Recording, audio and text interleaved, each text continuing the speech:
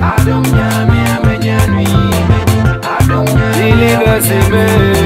Adom Nyame Amenyanui Adom Nyame Adumo Adomara kwao Philadelphia Adeshe kron. Oyima pacha udini bebi amufri baha. Pacha me de Victoria Moaten na ye free apesa emom sese ade me wono boam. Okay. Aha. Yo wan shirawo. Yehowa anka. Pacha na udi eni. Pacha me sister Banti me ba no no. Mo ba no no. Pacha. Yo wan shiramo. Odanse ne sen. Pacha madanse ne me hwede adom nyame ayama me a na bo adwen ne ntiase so. Enti e wose me din kan emunumunu me ho ansa na mato amadanse so. Okay. Munu ho na ye ntoa so esanse na nyame aye no eso. Odofo ye mo nsam hye adom nyankopon din no animonyam. Abekese anyame aye no ebra adwene ene ntiase so. Enti sister isi obeda form na wamuni no ho ahye ne din kronkron no animonyam. Oyima wadanse ne sen. Ato madanse ne se me beya wote hei. Edam yare emfie edunum nie 15 years 15 good years nie nya botre mame ko wachi kakra sa ye ka se dam yare a na sempa me de minim me ye so bi ohwe bi anso nim na emom kiremu kwan be nso na fa ya akoba se ye dam pacho de nam so eba ye no obenyinsan enti onyinsan ye na obehunhune na ase ebe pagya to be honhono nti na wo mu no obewo ye no wonta ema mienu te yesa no ena be ye ne hagya krakrakra chese wanya ni anhwe nkwala no amenkwala emayo mienu omu firi mu afa difri ho no de chese enu saa krakrakra saa ena je fa ha ne yesne ha player camp ayakọ enya agoro be bia ya fefa be bia fe die ena ja ye de na aba abetine fi be ma one netie ono nso aye bia afede ono nso wapa aba na wo say wo de ne ba say si ade ontimi biem na je wo de ne ba edam de obia ne kwan ofa so a obodam a wo de ye wo niama wo ba hi die no na sempa na wo si ye ne die no na sempa na isi ko oda ebi e ba e ma chese otimi ebedwa ne ho kula Wose etimi dum pempenso bi ama sebe naked etimi bam okay yento aso enti ye de na chinchin saa enti sesi ade be ye no na wo fie na 31st papa ye say obia wa e wose wo mane no mane enti saa nso a se wunti ubetimi akwa wuntimi nko nso a na wo amaniska aha na obusuan no mfenidi to kan sa na mse asese anso yenso aha wontimi nkofia sa bibise ne abusia no na chese mo fanhwehwie kama hyper ena me yes sa ade ne me bra no ho no onfa ne mre me aha na me nso me dia me nso nyame nam ne dom so be we se we fli ho no mo a ifi se yen ye flantom akọ se ono nso ene nam ekọ up and down wa enti me ka se me bra no fa ne mra no kra ono kra ye se ebo tre a no wa sorry a chese o chin o di up and down sa enti no o nya nam smesre no o monitor na no onfa ne mra ene wo de ne ba enti nyankopon adom ye de ne call 31st night no abepem sa bia wisu mpai bo aka de ma no de sesi ade nyankopon adom esanse no obofo pa no ene ye na tie ni nti oba ye wa capture no ama nante ne de ni nyina eto atwa ma sesi a nyankopon adom ne ho ye enti de aka bia mesra obofo pa no say sabre ya bedi adanse no onkoso anu hu ye mobo no onye adom na wono wonya de de ode ahya ase no onfa nkwa awie ye pa nti na madanse for ye mo nsam kese pa ebia na uti bebi a wonti adanse ase na mom na nyame aye no so esanse ye hwe mpempenso ye de no de ye maame ni ye nua ba idu ye na ebra adwene ntiase so na ade nso sey a ya na ye kototwene na nipa nso sey a nyame ene betimi asiesie nipa a wase na wasaba na normal position biom wo see after say years nyina 15 years yachi no bon pata dance last year the 31st watch night I call you ana mo de ne ba ho mo furu ho no mo ba ye no wo be use prayer materials no ma enne muti hai wo see nyame aye ne say the way na city can no sa onena mu mfichire no onena mu montene so no ene etu atwa me patwa na mo ni aka no sa adom nyame nye na bibia anya kama odofo yemo nsam sha adom nyankopon di na no nyam yansu enim se nyame de bre ene na na 15 years sa enye easy obetimi akasa kakra pacho famane oyima adumo ba so adumara kwa what is so adumara kwa e pacho ai yewu wanshirawo ba so yehu anka odofo bo nsam ka se pa Philadelphia adishi kronkrampa yeda adum nyame ase yewu wanshirawo ba so yehu anka yewu anka me ho adanse wo sister edi edrumre bi ma wo hu se bibi nkoso yiye wo madwunu ana ba so adanse wo di no eye me de se obi abie no madi e kire asantoman wayade ni shira do bi amen yewu wanshirawo pa fa microphone ma unia no oyima yewu wanshirawo Yehowa anka o se wono kra woda wase se wo biebie niam ani so e kire wiase esan se ohaw ne amane okom no enya adom nyame a enya se wo kai kura wonim kura se bibi sa ayeden asi but ene ni nyina koya no munyam hye ensu yenim se nyame a wafiti nyuma paase no wode ko awieye pa ene nti mami sa nyina ya papa Stephen Adom Kyei-Duah the voice of God anaimu na me nsa nhye mo se mo nko ye be sa hye se biom no na adanse na adom nyame aye no kura na adanse na yakese pa na ne da makoma so no adom nyame nye enhye ne din kronkron na munyam amen ene nti sabre ya ba be sori so no obi tifi a wo hwe ya ne asie e wo mabra bom no fire futuo e ma no obi biala wo hwe ye biara me kanfo yan papa second Jesus Emma obia papa sa na me so matu ni din sansa me hu nanim ne de asie yi de asisi me hu bibi sa nti me de sa na matu ni din nti me da ya mama Millicent ohima me dan ono so ase se oboye papa nso achi emma no na wode na adwen so ta na achi emma abisabre ya papa nso abedu sampempenso yi me dan ase na mom obi biala nso a wo hwe me nso ya me kan ne se ya papa de wo maha no mo ma won ka se bla behume na me ya bibia ma wa kasa nya ogidie na tu anama na wo ba nso a bibia be ye confirm bibia be confirm na je bibia be confirm ampa bon sam ka se pa yo wanjira yo aga mon kora mon sam ko fa dance foforo emra bi you go the dance you elebe the dance every say adom nyame amenyanwi adom believersworshipcentre adom nyame ameshana mai adom nyame Adomara ko Philadelphia adehye kronkrampa oyima ye be se obeda hu ade a kire me pa cho ye frɛ me Faustino Fori me free asante achim duase praso ene ba hadum se yo wanhirawo yo wanka anti Fausti wo se adom nyame ayade kesie bia ma wo bacha anti wo nka nhye wo se wo di adanse hye ne din na nyam bacha wadanse ne sen Adomara kwa o me pa cho me chiliba ebe yare na adwimbuka yare be 2 months okọ school ma free be 12 okono na yare ne ba e kan say no wan so ni mu anu oton rem itimi dimlika ne ye de sano and so still akeka ba mu bebre obi a be kan ne de yemfa ne nkwa ha na ma mi si woni ba bia wode ne bekọ na emomo wadum nyame bia odan no so wode ne ba Kenya ase adwumem be prempa eba kan de ni bi de man no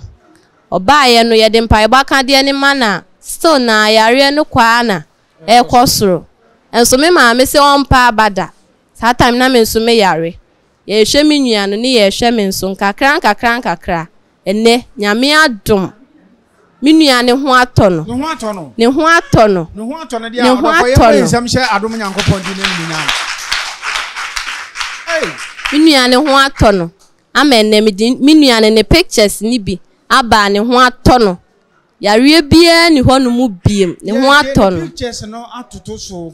na ne tie ni ya wo se ne no ho ayefe otutu ntima a ogina ho no wa ye kama ne ye AU day no You dey no. Mpachai. Ano ho ato no sa. Mpachai. Wafa no ho sa. Mpachai. Ye wo wanhira o. Yo anka. Oy ma na etie ni. Wo se yare ne ba ye no. 2 months. Mpachai. E kana. No wo tonwrem. Mpachai. Mpachai. Emre bi ba ye se wa tonwrem kura ma mo hwehwe na mu hu na na. Mpachai anadwo ble. Ye chini ye hwehwe me nua na ye hu ni ba bia. Afi na ni da so asa. Etu ye ni a entu obia we ba na no afre me ma me won kwa ha wose me ni ba bia. Me de me ba na ekọ me dan adum nyame. Ehwehwe me nua ne hwehwe no. Ye hu no na tu abo ye kwa akọbọtere.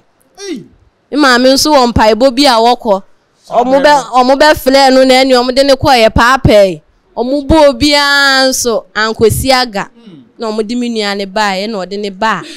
Kenya ase adwumem. Enne me nua ne ho atọ no. Ne ho atọ no. Na oba ye no o ma me se ede na obeye no Kenya ase a obehu ye papa o ne tena ase kwan be nso a ene no onua no ho atọ na sa. Pacho wa mehu papa, wa metue sika. Wa anko counseling. Wa ntue hye. Empokura me nua ne ba Kenya ase ho no. Yare ne sa bai. Gidi. Enso enne nyame ncha adom me nua ne ho atọ no. Ne ho atọ no. Bibia ye kama. No to na sanka achia ya wo yi gu ya so isanka wontimi o. Ne ho atọ no. Enya de kitwa. Ye da dom nyame ase. Madanse etosu mienu. Eye me a meti he ya. Meti we menyare, yare bia ni meso. Dakolo pe. Me sorry ye me yefunu ye me ya. Na me call private. Me call ba ko ba no masa akọ. Afi mitimi nya me hwehwi biem na ma me ba e no se. Oya na me se na. O se adore afisi e ko 31st night no. Bo sha asase ne so anwea no. Me se bi ba na me se me refi no se ene. Soli ne shebinom. Na me sole ye na me shebinom e. Me she no mo ye na makọ first one, second one de to so me ensan afi me koya. Amamman ni moja. Me hu bi da. Na me say na we dey free nti me yam hye me na me frɛ me ma me so on fa me phone emre me na me ntwa eno so me de hu pictures esan bai ye dey to TV no so na dey mpa na how hye me afi me num bo sha asase ne so anwea no ene me kwa me mafie me te kwana no e ka me a na ma sole bibi koso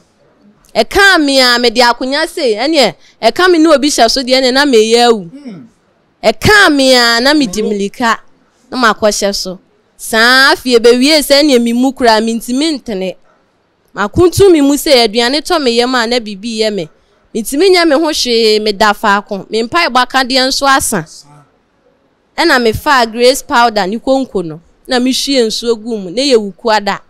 na papa ye mpa ibo na me di si TV nanim na me se adom nyame me ni ba bia akọ me nko hospital insurance kura me ni ba bia me insurance ne nam ti adom nyame me ni ba bia akọ me dan ho se wansa me yare anya me na manim agu ase eye woni wunya nkopon no ena manim agu ase na me ka asa ma me so me enkoto aduro ma me se me sura adunu mu nti me num aduro bia me da ho papa wie mpaebo na me fa na me numu bi na me di bi huhuro mafu so papa se afi wa wo yale de wunti me nye no sha ase ye afi ne ma sole na ma kotire na ma ba ne ma hwirihwiri me se adum nya me da wase bon sam kese pa yes se adum nya me da wase se wa ye mi show e free ho ebe pim samle me ho ato me yafuno edayo bibia ye kama isa benya ti yare me tie me hairdresser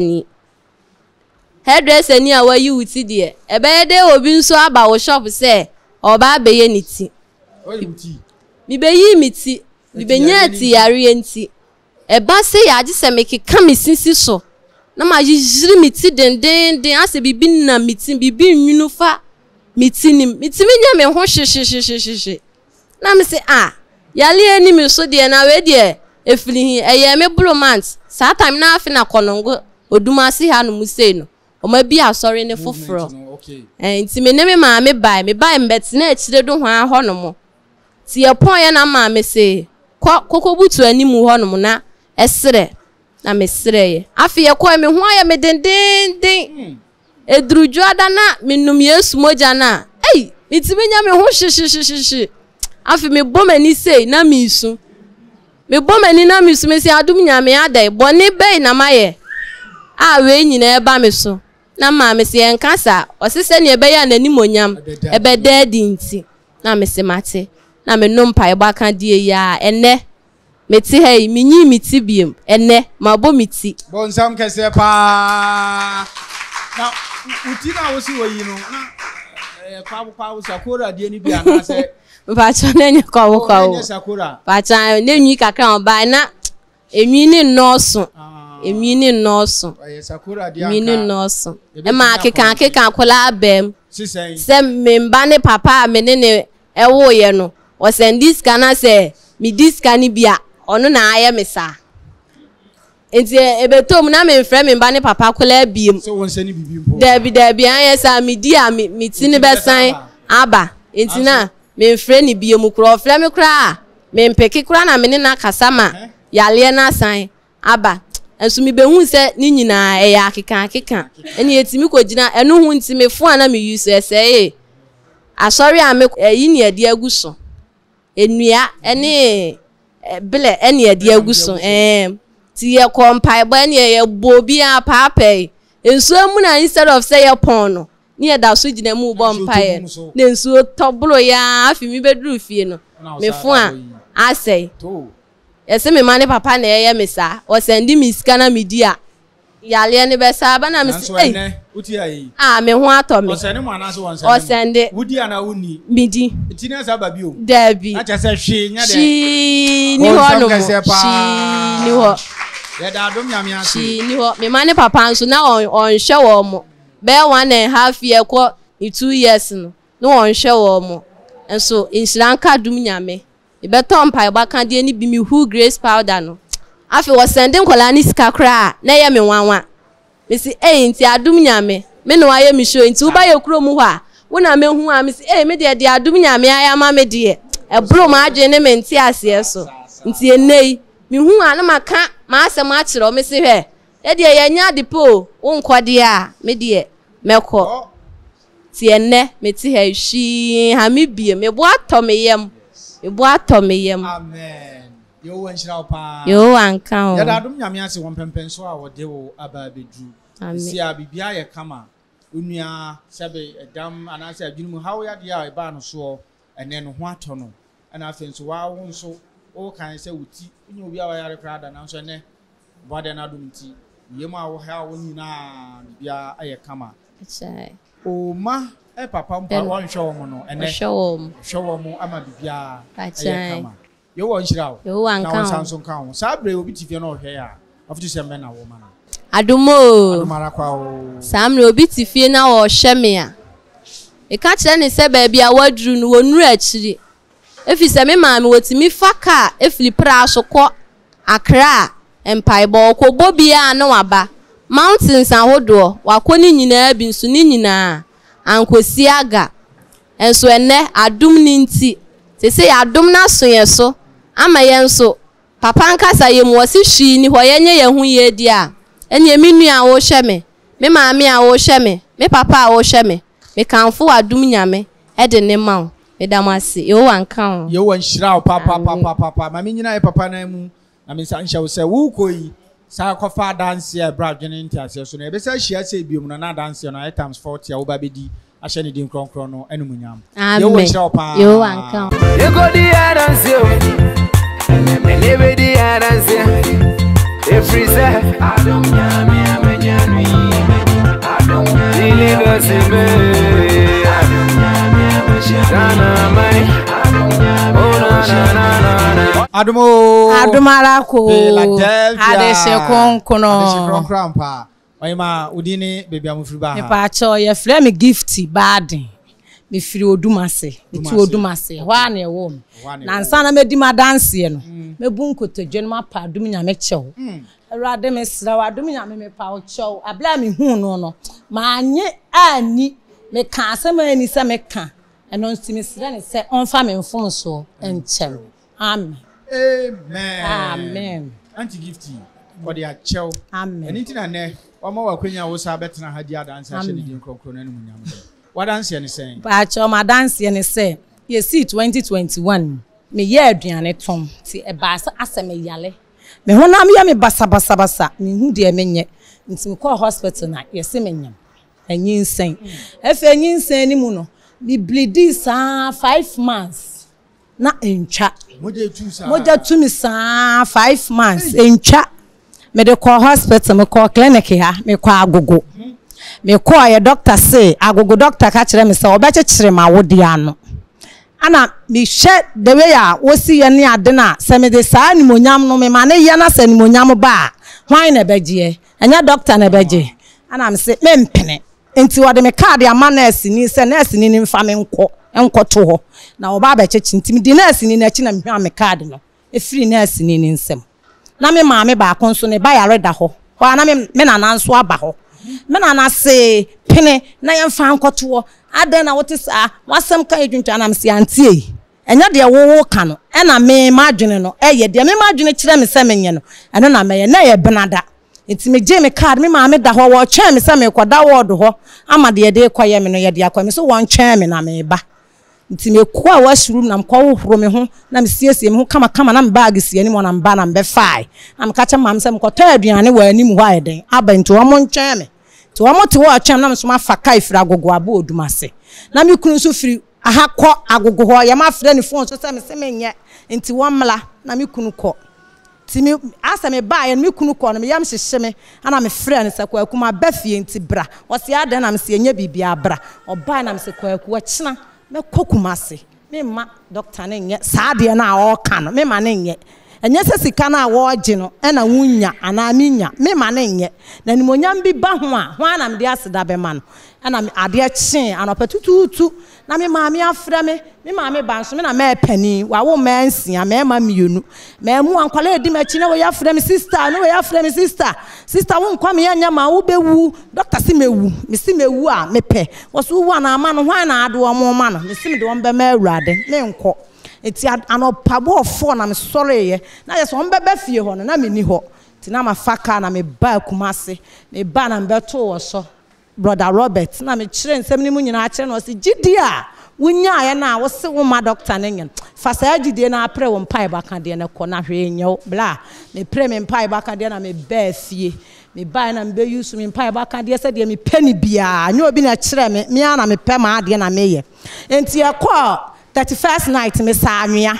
ana me de bai me de no me di anwea no sasem de wie kwa na ma ani anwea ni bia na bibi ya ye me Jesus me sanwea ni bidi enti ma me kofa huhu amoa huhu anwea no so na abo wom enti me di wie na ma sa na ma di me di wie na ma sa na ma di ana me tu ye no enti me da ho ana ade no me ka kira safo Awurade se papa wo na wo de ba che enti sa ya wo pe se me wo a ma me akola no wan tena se wo mpen so se obeba me nchama ne nsa na chi nko ba bi ofiri ba me ka no ukuada ne na watwe so dwada na ade ne seye ene e bai ti se e bai ne na ebi akem nti me honam ya me basabasa me sore a me ntimi nya yi omo ya mo de sei ko hospital me se me nko me de me di manwea me nu me yesu moja me di me grace me de me pesa me di grace team bia me ye nti me de me mfa ho bebe mewu a mewu sa de no so na ye me na bia kum obi wo ye blo no so ho nti me ma me mu suro ana ne kwa ana wo ma omo kasa ye ni kwan se omo ka ana wo na ase wo yesu moja ana ase wo sei papa na me wo baabi ana me free baabi kroba sa bia ha ehofo firi ho bai e be hye me ene ensam amanfo kan ye de bebere enso me se me mfa ho enya de wo ka no ena me tie ye na wa firi wasafo mu kwasafo mu foforo na wo kowu wo bewu agya ama ensam de o mo kan bebere na me se me muwa obia ntimi de gidi akira me se me nya na maye ti ade ni bia kam ba busumi miensa sanka mewu a anka mewu kamawu manwu fe de da kubi me wo ho me yamu ya me ja na memenda me yamu ya me bunka mfa so saa me kunu hu de onya nam se kwaku fa me ko drugstore na me nko pe palanwe na me kunu di me tena moto so na odi me ko okrom tie ko okrom me kire mu te papa no so ntimi ma medro ntimi nko hospital na me se me nko na me di nkan so akoma doctor ka chem se me nko wa mama koye lab makoye scan me san ko baby foforo na ye nkon koye me lab foforo na me fe mla ni nyina achi no ankosi aga ankosi she ade no kwan fa so e ba ye me kwaye from me ba me yam bunkam fa so na me da ho na me kache me kun so ma me grace cream na me wase me de ya dan me ti na me so won de won fa ma me ti bi tafre ye na me de bi fa ma ya ase na me da ho eti me da ho se kwa mo de me ti me ni di na me se kwa medi di na pan no so na da no fa na obu bi ma mbla na me da student mattress so wa dan ni mu sei na me di pan no wie na me ho aye me den kakla na me sole ti me sole a me tena ade ne so no me ti wono mo sa na bibi ku kuruma sesa me sole me kwa me nim se bia e moja ni bia mu na esen ba ade bi ti sei na yi se hom me se ade yi to akora ba me twai na phone akodi me ba ho wo school ade yi to akora ba ade che me de kire blo no so wofuo nyina ase obi anhye se musi mewu minwu mo nhye na me de eno akiri na me bai me ho ato me bla bibia ye kama me bibia se me ye bia me ti ni ya anya me hwe ene me ho ato me bibia ye kama adom nyame aye na me bai ye ma akwa no kwatena me ma me nchen na me yeso obi fa ne se wode na ehye kire na akola yinsa ekosi fom ne kobu ye ya de ne kwa agogo yesi ya gise de akora ekoti ata operation ya kwa ya akola ne aka ne nsa na asisu ne ye bo ne pa ne emienu me bai wana doctor ni bisa me se adan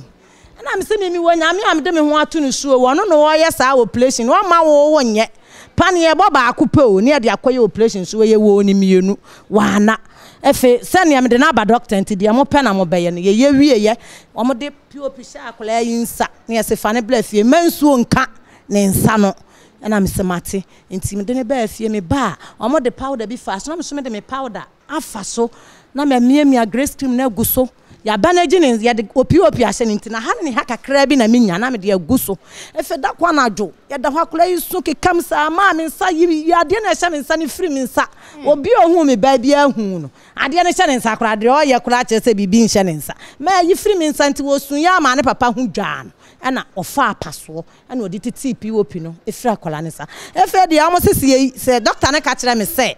tam ne de ahye ye se ye mela na anso na se yi ade ne free nsa ne be kwa nti mi kunu na mse kwa wasi yi ehwa apena mi kunu twitwa ade ne free so no wo yi mi ban nsa ho nyina pro and wo fa grace cream no de sra ne nsa no so bra ma fa na nsi hospital ho biem ma nkoye hye no ane se grace cream na me sori a na me tebo so ne nsa ne se be chie o se be bu o ono wati hoyi bibia ya kama enti sama nka we ya ansha adum nyame ani mo nyamo a na ma yeti afo me dana se wa aduma wa yeme amen na watchum yenu kula ya kwa ya ama en wo twitwa ya na di grace cream nensa no benkum ana nifa benkum yi anchi anso anya she papa pejansa yeni say na me hade afa ye mo insam kese pa oh bibia kama oh na ye be hwede we abofra ya ma nensa so ye no wo say anu 2 weeks me de no ko aye na me yi ye hye mo wa hye me say edi 1 month 2 weeks ana me mfa ne mla na ye nyini ensan hye ne foforo wankase wo yi no asan de foforo hye no enti 2 weeks na ye ba wo su ana adwene sa ne nsa ne keka no ma yi firi mi nsa me mpe ma me mpe yi firi mi nsa akora keka mi sa na papa fa apaso na ode tete pop ni firi mi nsa otiti ye nso a ahwi ni ho ne nsa na anya hwe ebi kura nka sa de ne hye ne na nka ya mfa grace cream na ansra na nka be pro efi sansan guhu bebre ana ye de grace cream sra so efe de se ya de ni be kwa biemo se ma mfa na nkwa biemo bosume miensa ni minsi hoda bosume miensa ni min kwa hoda onu nie oti ayi kura che se ofri school mu kura na ba because me hu se wo she ai I want to so media dance so omla yo anka ho amen yeni nkomo kakra adumo adumarakwa mpa ye fro sen ti bright eti sen fa microphone be wa no mame why bright eti sen ye da adum nyame ase won sa no ene eti sen eye wo ya biom enya wo ya bibia ye kama Uko school ma utimi didi agro. Utimi didi agro. Ya da Adom nyame ase. Fama o ma me na ye nto aso. Mommy, oba no ho ato no. Bibia ye kam. Bright. Ma ho so kakra na ye nya dibi kakra. So be obi a be unsa ampa wo ato. Wonsa no eye we wan benkum no. Me ka se bo me obetimi di abo me. Ye wo anhira opa. Ye wo anka ho. Bibia ye kama.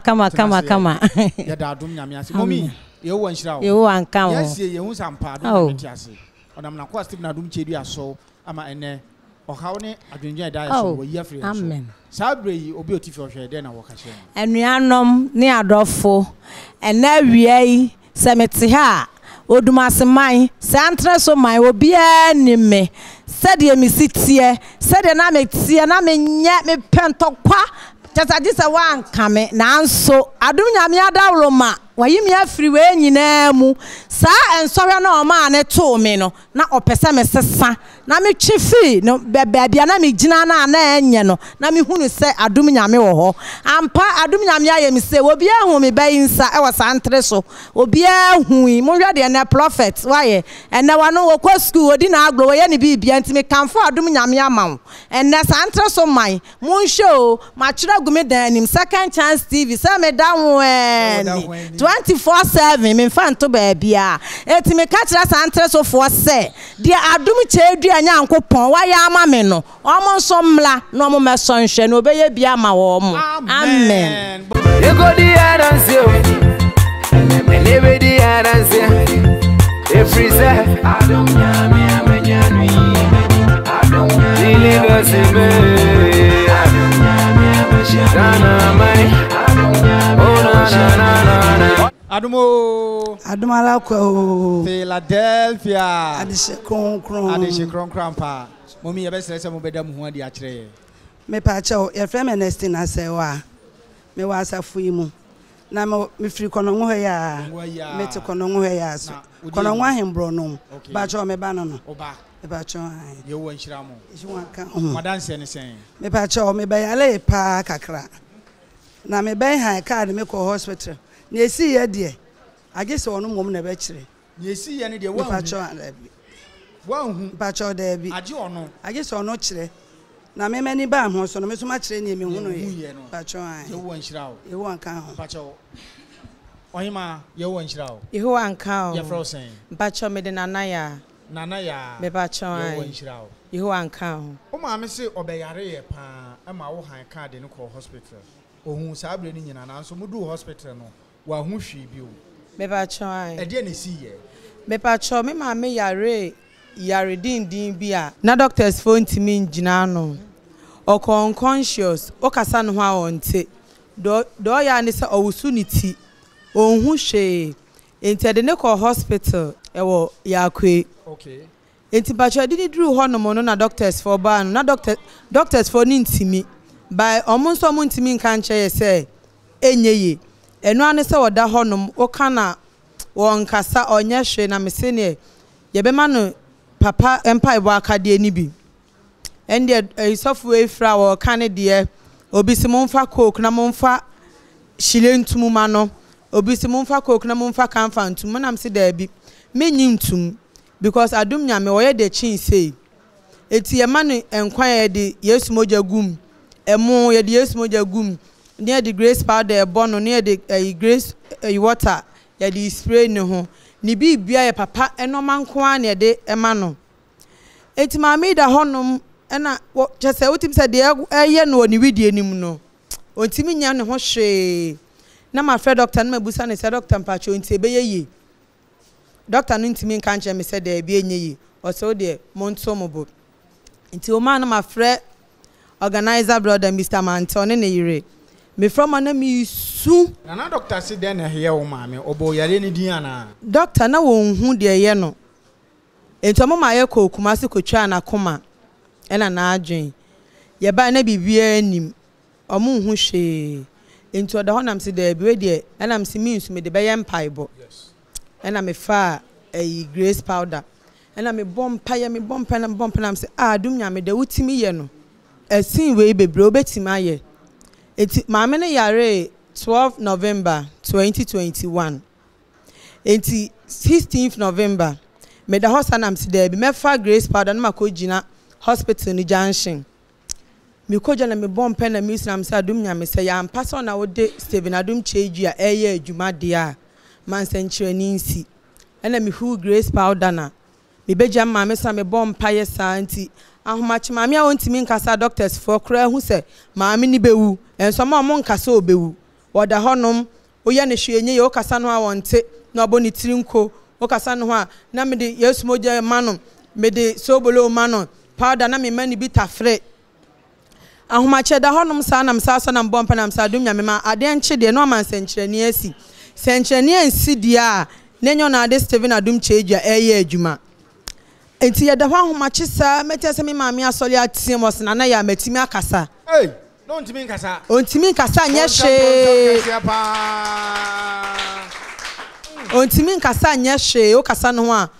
sebe waye tese ohe wanima no a wosuniti metim di papa picture kire me se wo gini di won hu hwe eti wakasa ye no de ho de se wa beto aso me pache o me da ho no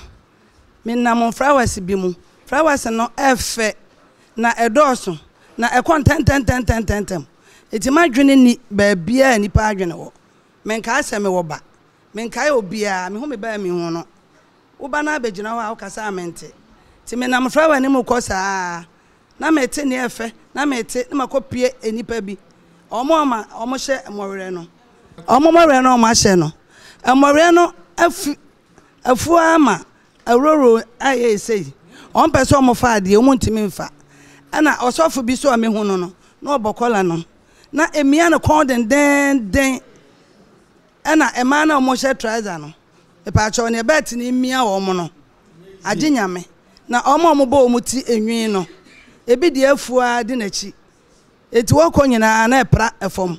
obi aba me ho a ontumi ana me so me nsuro wo mo ebi sonam ewo pan mu akase ebi pia bola ebi nan ba ko ni ho unconscious na wo so ma me koye no emu ne me hu ne ye no e ba cho an na wo ma enena ho no mente wo mo kasa na wo mo ba bebrebe a mo ba mo na machi a ye ba bebre wo so wo mo ye adu me ho a wo mo ntimi e ma me ho wo mo ho ofia nkasa na nwi na de boyeti no me pa mo chaw me nuamo senka ba ya ka ye nto ye bo ase na ma hu obia wodi du kwa boniti a wo ho no bida ana ma hu obia na tale platform a wo ka wo mo ho bida ene ma me ho ne mani so no me tena me bon pese awrade nhye me den se me ka kire me maya me ntumi na me yusu ene ma me ho ne mani so no enye ne maketoa eti me ti flowers ne sa na me kwana de me kwana me hu we na efe na mate eti me du baby na ase park kakraka na kumase papa baby ojan ya sore no pot bi se no sa na flowers bi ba akona esi ho ana me sa flower de efe me kwa akwate bi ti me free line m ko gina flowers na no me ti bi wiye no na machi ne manim nyina akata na enua na wo manim no aye fen so tenten mintimi nguram mintimi nya hwe ti me ti flower na ma ko gina ho no so a me ti ente na me sa ho na ma dwen bae na me sa na flower yi say ya rubber na ma be gina ho amato ne efe nyina ato agu a mentuma anti we bie ho no na adwen no estati ye adwuma eti me gina ho atwa me ho na mu se kwan ketua bi eda ho na me ye se we ne kase no mu asidi a fence no mentimi mfro fence no so ye dua na etre gakraka ana me fa ketua no flower no pot no me fa ketua no so ti me fa so ana me tisi kwan kesiem emu kama eti me du ho no no me na mu na mu se mani aba me ho so ana me tiem na me se nana ya me pa cha osole eti me ka se on sole no se ana me ma me ensa na da me ho eti o mo tiem mu ti ma me so me bobrim sei ana me se aden ana o mo se ma akase o me ka se awie no na me afa me hu ade na wo kasa me bo me tirinko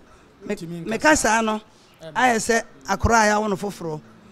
mo so mo kasa se ya sebi o me tire se bi am pepefo ahia na omu di nkomo me ma no ejina ho kasa me hu omu ba nkomo na omu die no se nke nyina ho aye ka twi mente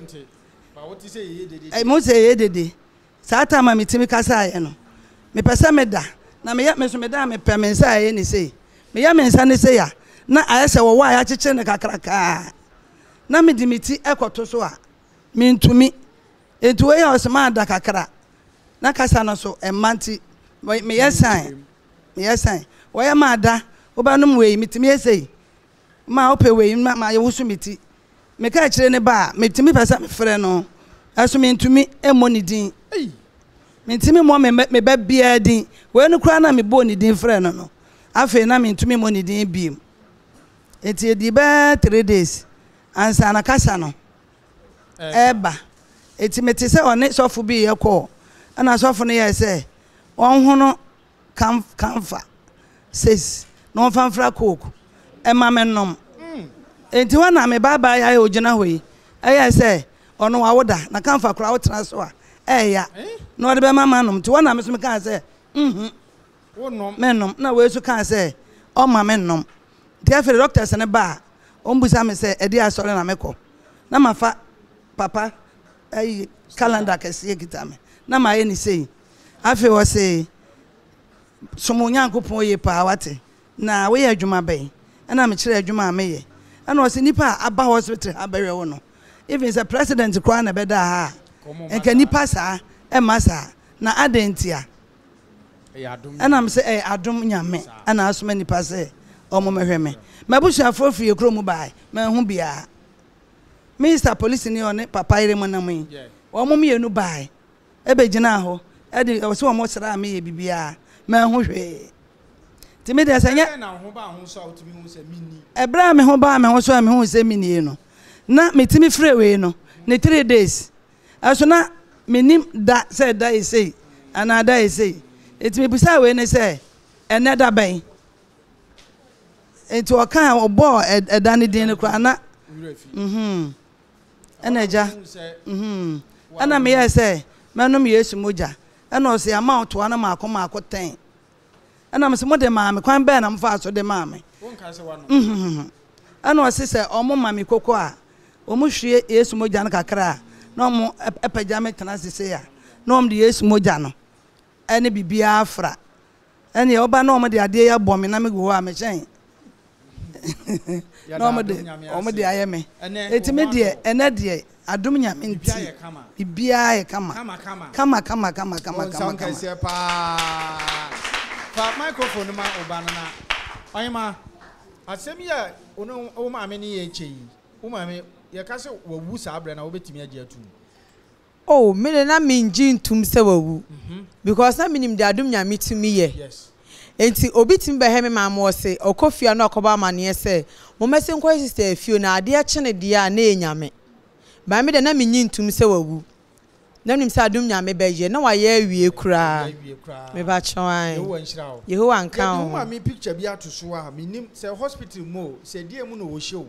obetimi a kire mu kakra kire me ba chwan me pa chwan ma ye ko Kumasi ko twa scan scan de minim ni din de okay ye de ni ti wura mu ene etwa ye wie ne ko twa na koma eno ma ye ko hwe ni yam by hono ma hu hye omo hu hye me ba chwa da bi ye da adom nyame ase adom nyame aye bi eno achi na adom nyame de ne nsa kan mo ama ene mu yusu mpa ba akade no me ba chwa me ti hanu ma odi adanse me ba chwa bibia ye kama ne ho ato no ho to no be emre dudu osei ni pacho ne ho to no de be ye 6 months ni oh acha se nyame aye bi yo wa nhyira o yeho ankan wona wagina mu ama ene adanse ebra dwene nti ase so asi obi otifi a wo hweye ebia no hu nipa bi nso ewo amanye bi mu saa enkuranhye sembe na wo ka kire no na wo de ahwe wo nipa kro no me pacho de meka ne se yen so papa adum ye ni yen siesie ye ho na de otumi ye no obi antumi nye bi because ye ya sorry na ye kokra na mi ntimi mbo asori ni dim eti ma me yare ye no omo se wajai wa asori honom ababa be di papa ye chi na ma mi wu a na omo keka nsem bebre eti me mpa ibom na me se adom nyame ma yanim ngu ase yanim gu ase abrono ayete so manya yen adom nyame nso ama yanim ngu ase ti mum yen so papa mu ye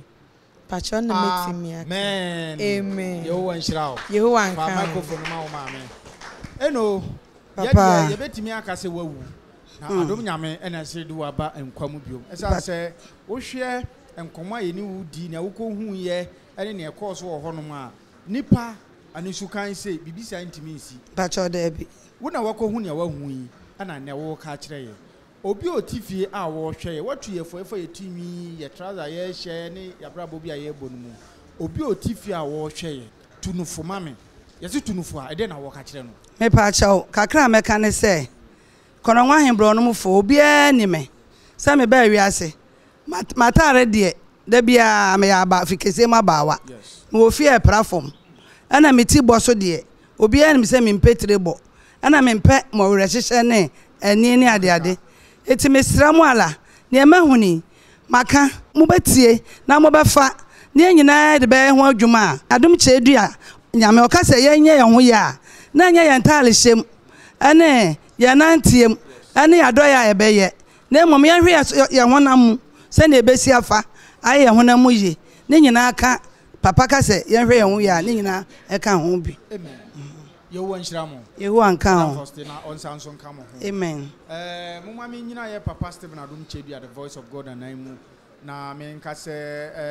Philadelphia ma we de nyina ye nsempa na e ma mi akwa ko hu na wa ba be di hu adanse a kire eni nti me gyina ye papa na mu asa ahye mo se mu koyi mo nsan kofa adanse bradwene eni nti ase so amen emra Yehowa nshiramo Yehowa nka mo nsam kese pa e ma o mo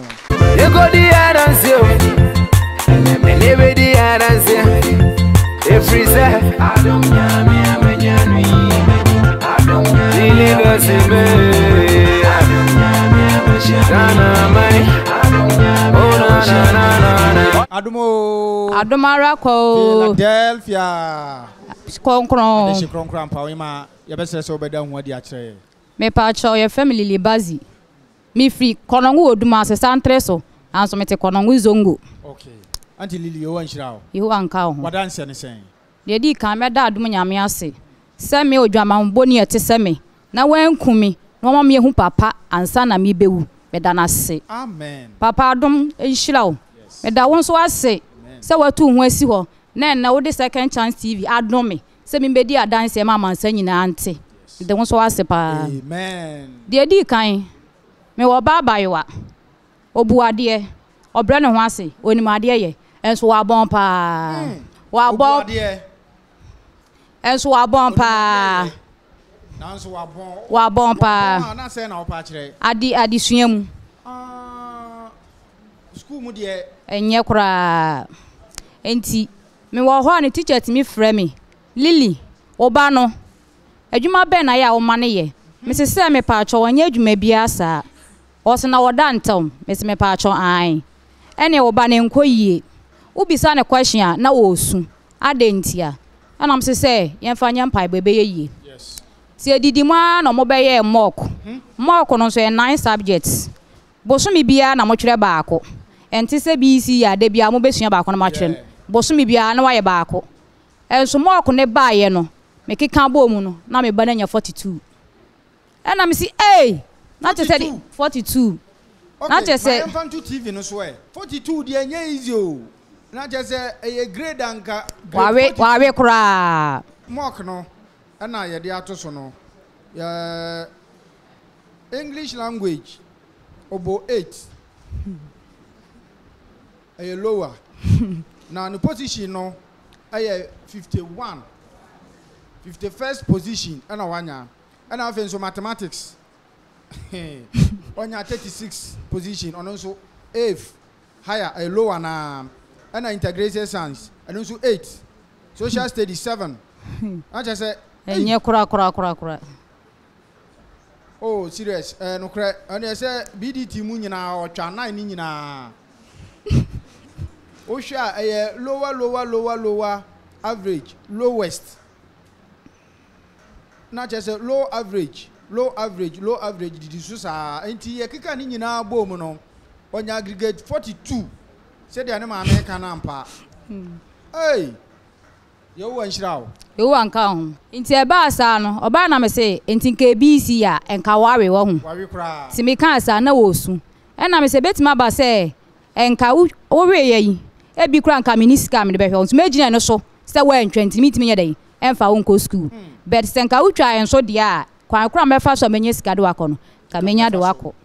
Sit down, make a chance on money bon Tony him. Now some betray BC na. Meko kesim. Near in a bomb pie, Achra Dumiame, near ready obey. And was you. Tidanu do ye baho, eba bomb pie. And a 5 minutes be a nama yaquagina or tan or so. Near bomb pie, Adumiame, whom we mobo. Now for me bonnet shame, dear my biano, and Remy Fons also, then Fentriame Baneca. Fisoya boflow boadier. And Zongami one, Papa pen for you or cry. Menchia or moda. And so quite no mafro, or banner nora, missing eye. Ah, body do boadier. And see I when ye miss you. Timis Adom day. Fi say what kind Romans 81 na. Was any afe. Afo bo bi ani ho ma de o Kristo mu. Na se wo no enye bone ase. E de enti na wo ma ne ye dey entwa de wo se wo twa. Intimi slow e free 15. Oni wa de intimi de man kan single number.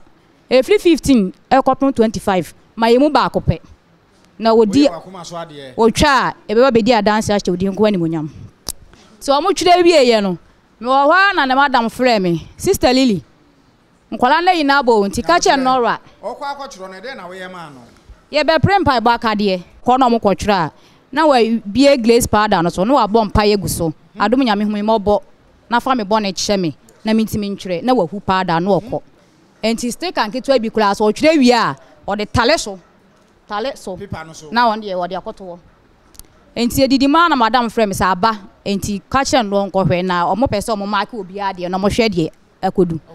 enti na me kokro na me so na me am check me kɔ na me kɔ check ya adum nyame ɔde me ayo show de na asie me ba na yi 18 hey oh me ba na timi yi 18 from 42 no oh adum nyame aye bi onsamoi wo fam adum nyame aye bi o aye bi onsamoi wo fam o hey yeda adom nyame ase eno nso na yedi ato so no wow where BC dia no BC dia okay English language 3 and social studies 4 yan kan core 1 so no mathematics 4 integrated science eno nso oyi 2 science about 2 hey enye easy o ana fenso ye be the lowest two so aka ho ama no na bibia ye kama na wo hwa 18 no boy no boy BC no mu o chiro mo kunu wie no edi mre dodo se na mo de ko chiro BC no mo korom o mo chiro wie 9 months mu na mo chiro nti me fa ne se ne bosome o se bosome no mo ko chiro exams chiro BC no ai ono timi 18 18 odo for ye mo nsam kese pa ante se o bo hye na wo hye no adom nyame atia ya ma abam enti wono a ode na hye ase no mesla ne se ofa no kwa wie ye pa de woni mu bia no owo agogo currents de woni mu bia adom nyame fa no mo no owo secondary school pa twan okọ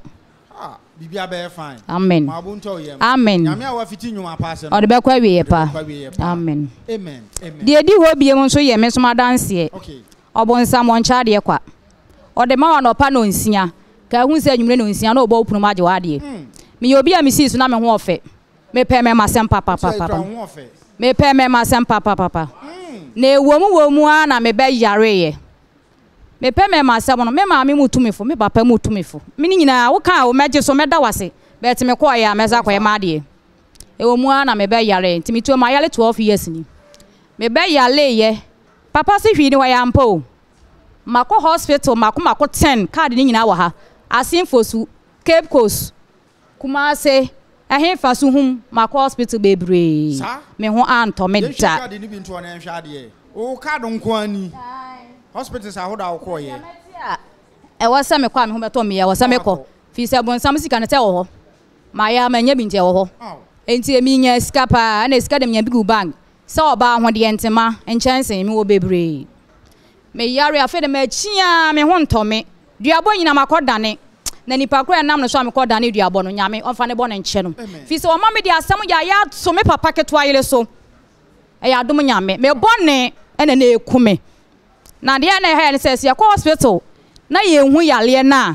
eno na ya na ye doctor timika say ye hu yale na eno na etu ye gigem say ene nya kwa ba ye nwini hu se bone na ya ye no senka ye hu de a na ye pa chawa enka doctor be hu yale kro afa de didimu a ye de me ko anto akoda ne dua o ma me ko frɛ ma me ne ba ye se ma me no meyi na no se wono na ekumi ana e ma me kra me ka se ma me no oni ho minim se medical akono so akopa na chew se yakon ti makopa na chew no wo be pa ma chew de wo pa kire se me na me ye wana e na so da bi minim se mewu te wo se me pa wa chew ansa na mewu a mewu ti e ka se me ko frɛ ma me bra me se oni ho e na mo se sa de a ye nna ne dua no age se waba e ho na me se na wo ho e na mo se ko frɛ ne bla o mu tu bofo free antoa ba konongo oduma centre so be frɛ ma mi ba ye de bia papa kan say o bo mpa ya kire onyame a wunimu pa ma me ne ba yo misa no wo se wo nye me hwe e tokwa de one me akon bet wo nye me hwe ne ba ne me na ade nti na one me be de o be kumie e no se wo nye ne hwe de akọ na wo kọ na enche wo so be ba ha a che se ye be dane ayi dai egu ne so o peja ni ti ni wa hwe soro nyame ti me mahada ampa so nyame ti wa ma ho so da bonsam kase pa onim ne nyame a ode ne ho ayi dai ato ne so ana papa se wo ka se money to obi so na se nya ono a ekine bi de na abeye me ma santis fo nyina ehu se ono na ekumi enti na ye me de se papa ma me abegya second chance TV so na me kasa na obi ehu se nya ono na ekumi na emo ya adom nyame e na ekumi asotwe enti adidi mo sa me hwe asofofo ti ma target baby ameko ti me wo ha na amelia bi sister abu adom nyame onye wa pede so ma wate ohia wo adom nyame fa nnom no amen ona frem no silili mehu second chance TV nti ya ahwe e na me se te sen na o se papa bi wa esenklamuni o de yigu ne kom nti ya akọkọhwe utie na hu de ekwa na wa akọ mi bebie ye preacher o preach ye de ka me wo se wa o te second chance TV ho e wo wudem na wo hwe no peja wani hwe woni ama e wo wudem na bisa ho se okoto sore bronsam na onya aye ana okoto sore nyame na onya aye wo behu na wo anso te aso dem ono to bisa ho se waja pade nyina ofa akwan ba so na nyai na dan mi suin se ma sole bronsam ampa fi se dwama na mabo na me de anya sa ne man entintima no me de fa beble e cheye se adom nyame hu enhwe so no mfa me bone nche me ti ade a chie na 2018 asemuni na me ba kuma se be prempa bo akade na me be no nomoye enne mitio memfe bebi biala ye me ye nyina no me ntibiem 4 years ni me ko hospital da enka me so de bia bo so bia me ko hospital 4 years ni 4 years ni me ko hospital da a chance ka bo so me o sa me ko hospital and 4 years ni me ko hospital da adom nyame ase mitia me ya kura me nnom hwe so bi wa ha no mu sei na me mfe na ye me ya no ye mfa tu TV no so na bibia anya kama ma won say ye di uti a chef die mu asenfosu asimfosu St Francis ai ano o ma hu hwe yes hwe nyame enso me yale ana me hu full body no nso eno nso esue nso enie eno so me yale eno nso o mo so ma hu hwe ono so ma hu hwe eno no mo twa wie no mo udi hu se ana se nye yade ya doctor be hu dia ene bibi wom efrada kan nyina makoda bi so makoda funa da ka so ama ye me ho ama ye se ye hya me den papa se ade ya se obi pa hu ni se we die wo ye be mamu na wo be kwobosum ho na wa we ade no apra ma se je atale fia ye de hya me se me ye hya me akotade de obeba me hu bia no chese ade no entimi no me ka hya awrade ni onyame sa adom nyame me da wase se o ma me hu papa nsa na me bewu me da wase papa odwan nyina matwa bi akonfim mu a ne ano amenwe emodompem na ware oh metwo adwale na metim mekọ adwale saa 7 mekọ na maba no makodwale saa 7 na adwaye mi dwale na se me fie kra nka me nwale saa emponchi buoni adwaye nso nie emponcha ne ne aguo nyina so esan se me yale nti no e wo se me fa mu kodwale me pre me nkwanti e wo se me fa mu kodware sister fia yankopon awrade fa me bo na nche me se me gu wani mu ase e wo santre so ama obi ehu se wo na wo kume sa na minim se owo safo nkitawo na emo Bible say yendi ye agya ne ye nani na ye nkwa wala wasate so me hu se me maame no ɛna me ne watimi ate agina akontokwa na sa adom nyame ikumi a ade na me sa de be hyew ɛwɔ nkwan so okumi fi sa man ninini but obi su ka kyeme se me ame maame na eye me ɛno de me ne maame anya aka me ne na aham ade nti na wo se basa obi maame nyame maame obi maame ye me maame adom nyame me da wase wate amen da wase yo wanhyira ehu anka ho mo nsam hye adom nyankopɔn di na ne amen na yanso yegidi se baby bia sister fia wo bia nso awo obete nso ene saa asemi a ye kan yi ono nso atie papa no mu kasa nso ahun sampa na megidi se ono nso beda nyame ase se anam na kwa stephenadom kyei-duah so ama ene wo so ahu nukre no se enye ono na eye obi ntimi nye obi Dabi. papa ma yate ase se ye obone hwe nya den eni ho bibi wo ho a anka ye dani duabɔ no anka ka me ho beto me na so hwe ni ho nti oba ye papa die mu ansa ho nya den ahoto ye wo wonhyira wo ehu anka ho sanso nka ho amen ni nyina yenkamfu ano ye sefa ni nyina fa ya aseda e ma adom nyame a e de na wo ka kira adom nyame me da adom nyame ase se wa ankumi na o ma me hu papa me da wase me de be ye nwoto e de ama wo nia wa hye nyuma pa se no o de be kwa wie ye pa o nia wa hye nyuma pa se no o de be kwa wie ye pa onene hwan onene stephenadom kyei-duah the voice of God ni Awurade eyi na ma wiase nyina se yentie na no wasempa no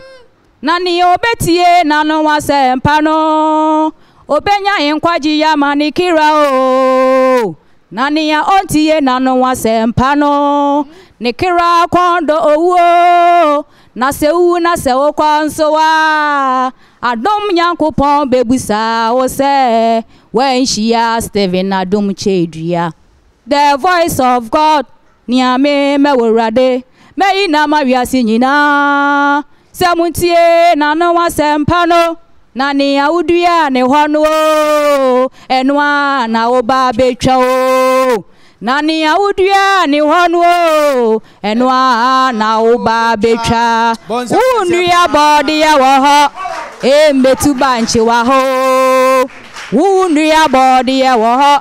metu banche wa ha okonfo mpo yare ya oni musana na monkoa na wafomo wa oyi apaye de pana na mo chel ema na mutie ne de ya adena ye Philadelphia fo de ye se yare ya ye hu se adom nyankopɔn kwa na ya fom no enti etwa se ye pana chel osi yarehwe wo so rahiniye ene ne tre ne kane na ne aka nyina wo de beka ye ho ye die wom kanko wom enije womu enkoso womu bibia bi wom na ye jai we nyina ato ho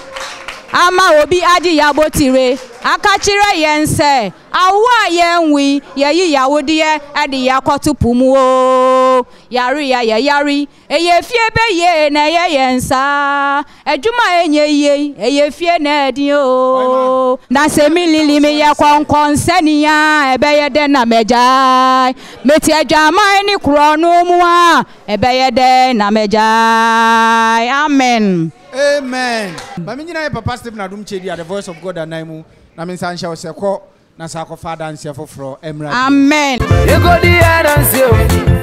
Elebe di dance. Efriza adom nyame amanyanu. Adom believersworshipcentre. Adom nyame amashana mai. Adom nyame. Oh na na na na.